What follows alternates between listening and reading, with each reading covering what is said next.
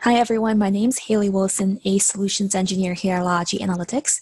And in today's broadcast video, we will be walking through how to use Logi Composer to create a custom visualization coming from an external charting library like this great chart that we are seeing in our demo right here. Before beginning today's tutorial, if you want to follow along, please make sure that you have Node.js installed on your workstation, as well as have Logi Composer's custom chart CLI installed. Now, after all that is installed, let's get started. So the first step that we want to do before creating our chart is to make sure that we are going to establish a connection from our custom chart CLI to Logi Composer itself. So in my case, I am going to establish my connection right now by typing in ZD chart config. Now the CLI will prompt me for typing in my instance URL. So in my case, I'm going to type in the one that I am using right now.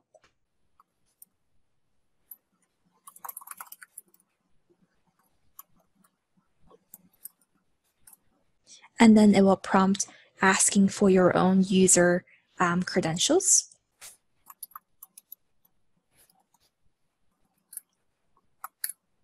Now, to verify if we have successfully established a connection, what we can do is ask our CLI to list out all the existing custom charts in there. And there it is. Looks like we currently have 2 custom visualizations in there. And in today's example, let's go ahead and replicate this great chart inside our instance. So the first thing that we're going to do after establishing a connection is go ahead on our desktop and establish a folder where we want our new chart to live. Now, after this part, we can go ahead and do a ZD chart init and initialize the setup of our chart. And today I'm going to call our chart my first custom chart. Now, if we take a quick look in here,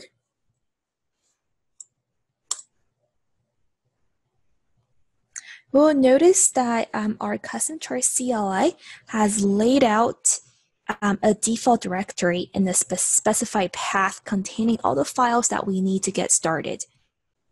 So within the package.json, it contains all the information about names, control, about our chart dependencies, really. And then in the visualization JSONs, where all the information about the names, controls, and variables of our own charts. The Webpack config.js is our configuration for Webpack, and Webpack is used in chart to bundle our code into a single file.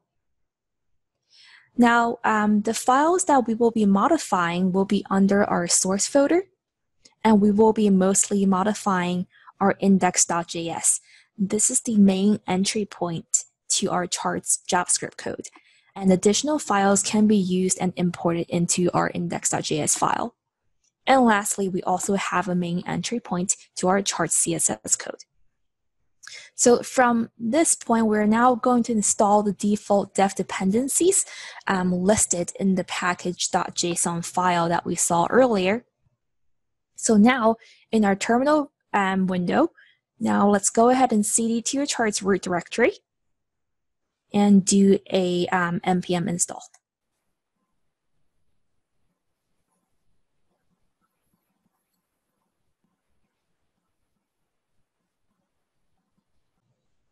So now we are ready to get started. So let's go ahead and open up a text editor.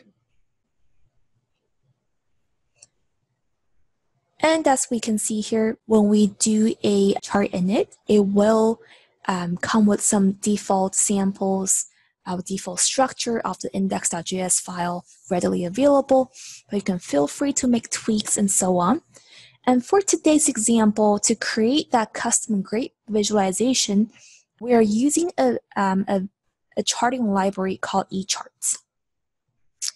The reason why I personally really like eChart is that it comes with a really cool library that contains many different types of charts.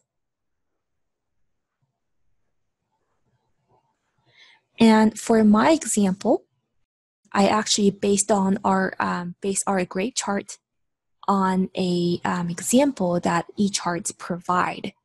As we can see here, they have many different type of crazy charts. And when we go in each of them, they actually provide the underlying source code for us to get started. For our tutorial purposes, I'm just going to use the same code that I used to previously develop the grape chart.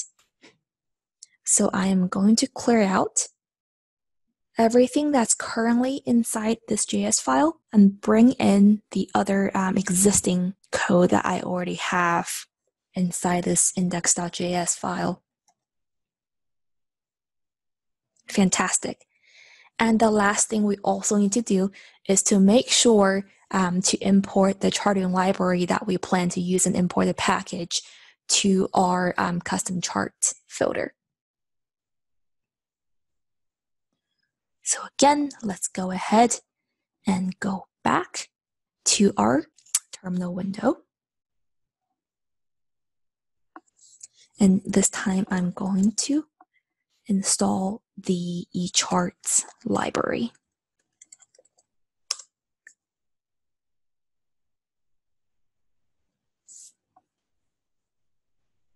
Now come back, let's just go ahead and double check if we have eChart, and there it is. That looks great. So after we have imported all the libraries that you want to use, and you're able to develop a custom chart that you want to use, the last step is to push our update to our Composer instance itself to be used during our dashboard development. So all we need to do right here is to start up the process. So let's go ahead and come back to our terminal.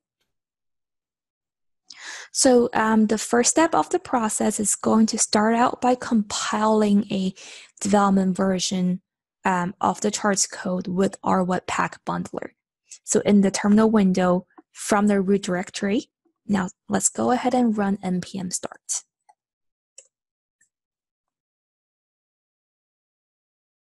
Now the second step, now this requires us to open up another terminal window. So I'm just going to choose a different color so we know that's the separate one. And let's also go ahead and go to our chart folder. And we want to use our CLI's command and push our existing charts code into our Composer instance.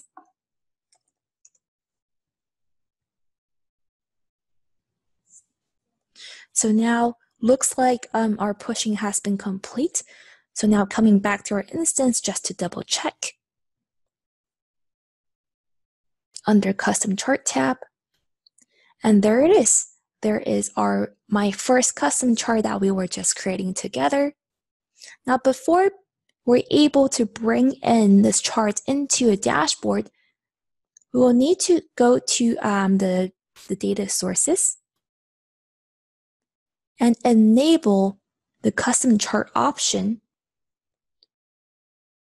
on our data source.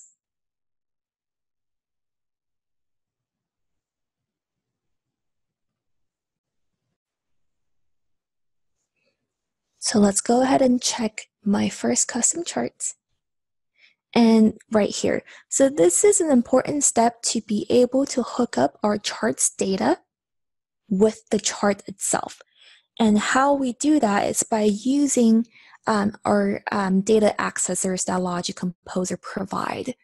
So within my grape chart, we're exposing will be actually data using two endpoints. So if we come back to our code base right here, we'll notice that we're grabbing two things. So first of all, we're going to be using the data accessor, and grab the group by value, and we're going to use data accessor again to grab the metric value.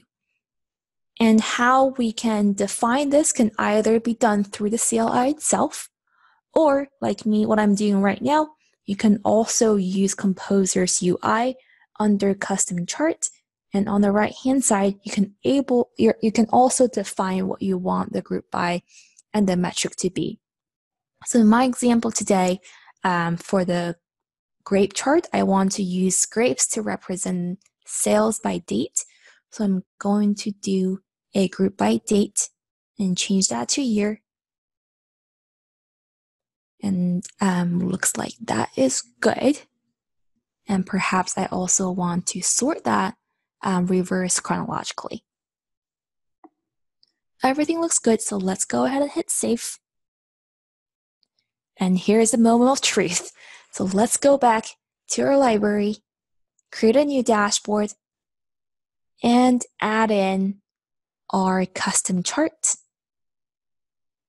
with grapes into our dashboard. And let me just expand the data set to the entire time range. And there we go. So what we've went over today are the basic steps that you need to go through to really enable Composer's custom chart CLI, to establish connection to your own Logi Composer instance. And we also walk through the file structures and where we can type in our custom charts code. And lastly, how to push our custom code into Logi Composer so that we can surface our awesome custom charts on the front end. I hope it was helpful. Please let us know if you have any questions via email. Have a great day.